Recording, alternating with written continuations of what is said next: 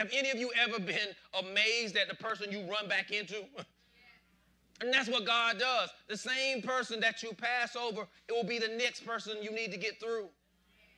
So he says, love, because love will cover a multitude of sins. Love covers your sins.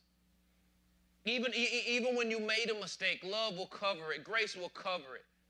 Kind of like a present. The point I'm making is Jesus wants to see your sin wrapped in his love. He needs you to see your sin wrapped in his love. Because we look back on our sins and think they disqualify us, but not if you can see them wrapped in love.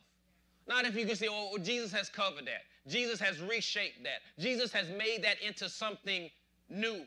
He wants you to see that he has covered it in the comfort of the Holy Spirit. He's wrapped up your mistakes in his grace with a bow of blessings on the top. But you got to begin to stop being ashamed of what you used to be. Look at it again. It doesn't look the same. If you will open that thing again, you'll see that there's pain in your purpose.